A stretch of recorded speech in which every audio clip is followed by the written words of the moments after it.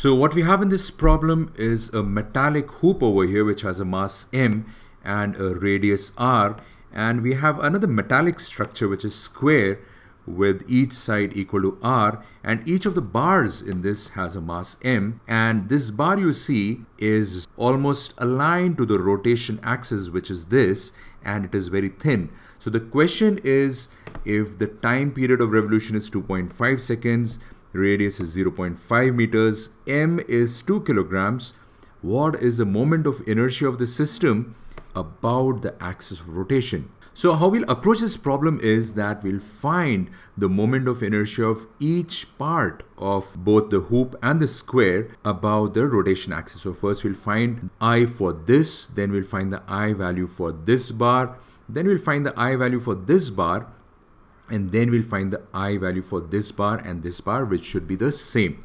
So let's go ahead and first find the moment of inertia of this hoop about this axis. So we know if the rotation axis was this instead of this, we can see from the tables that I value would have been equal to half mr square.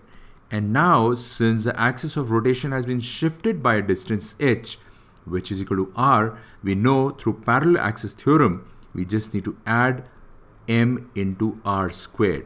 Recall the formula which says that the moment of inertia of a body about any axis is equal to the moment of inertia of the body about the center of the mass plus the product of mass and the distance of the new axis, rather the perpendicular distance of the new axis from the axis of rotation passing through the center of the mass. So we get to know that I of this hoop is equal to 3 by 2 mr squared. So this takes care of the I value of this hoop. Now let's go ahead and find the I value of this bar.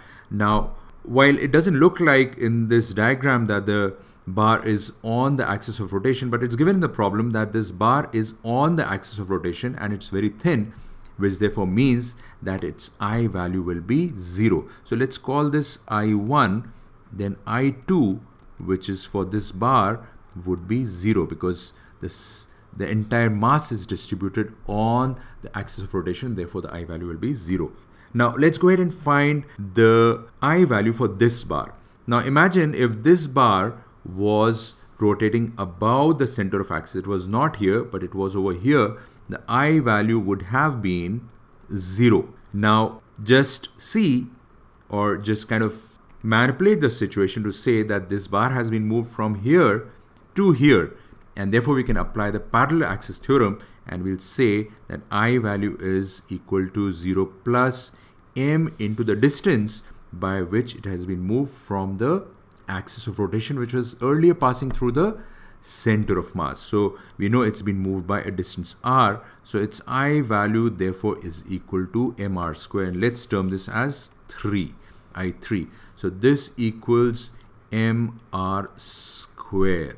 Now what we have to do is find the moment of inertia of this bar, and if you find it for this bar would have the same moment of inertia. So once again what we'll do is we'll make use of the parallel axis theorem, and we know that if this rod had its axis of rotation passing right through the center, its I value would have been 1/12 of mr squared.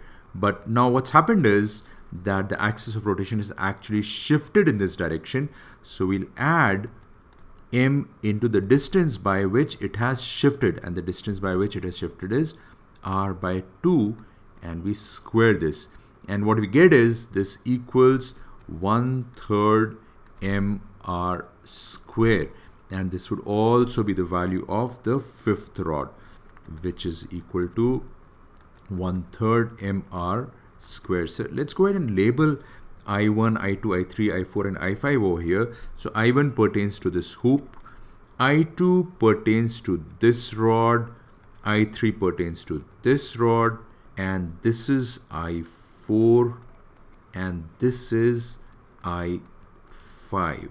So if you add up all the moment of inertia of each of the component of this contraption you have, what you get is I is equal to I1 plus I2 plus I3 plus I4 plus I5, and this would equal to 19 by 6 mr square.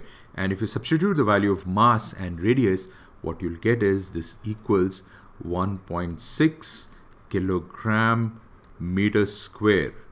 Now the next question is, so this is part A of the problem. Part B of the problem is, what is the angular momentum of this system about the axis of rotation? So we know that omega is equal to delta theta upon delta t, and this is therefore equal to 2 pi upon 2.5 seconds, because one revolution is happening in 2.5 seconds and one revolution is nothing over here but 2 pi radians, and this equals therefore 2.5 radians per second. And we know that the moment of inertia of a system is equal to the product of moment of inertia and its angular velocity about the axis of rotation. In fact, both these components are about the axis of rotation, and we found the value of I as 1.6.